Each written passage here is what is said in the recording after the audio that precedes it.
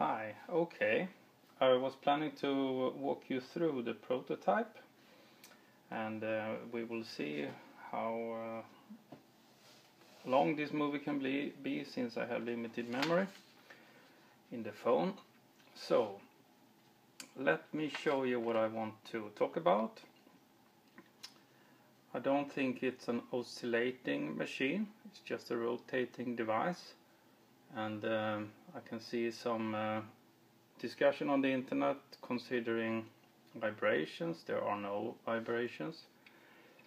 Bearings and friction and alignment and accuracy is crucial for this device, so I will have to rebuild this one since it's not aligned enough. The machine has a gearing down from the engine, and any gearing down will amplify torque, so I'm not sure how much is in Skinner's device from gravity and how much is from actually gearing down. I have had problems to find a weak enough engine. I tried to run it with a Stirling engine, but I kind of overheated that one.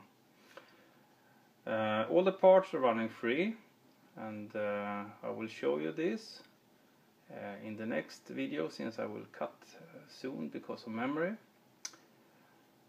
And well, there's a lot to elaborate with: weights, angles, joints, gearing, and possibly also tension in the axis. So see you in the next video.